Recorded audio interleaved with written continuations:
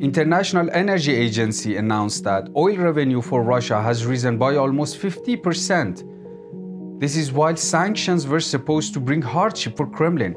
So let's take a brief look at this.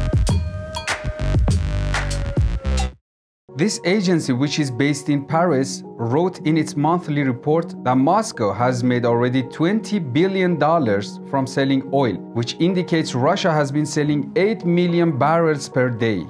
So if we compare Russia's income from oil export to last year, Moscow made around $13 billion in the first quarter of 2021, which because of hiking oil prices, it has risen by almost $7 billion.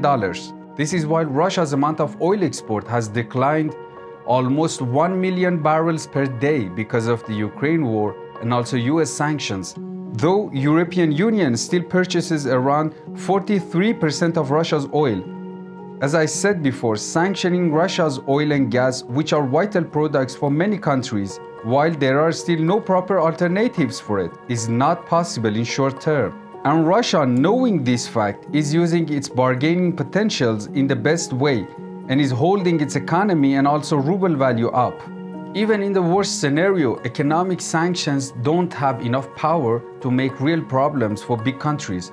Even Iran, which is under tremendous economic hardship, has been able to find ways to survive. I'm pretty sure that Russia can manage it better. Thanks for watching. If you like this video, please subscribe and write your opinion down in the comments.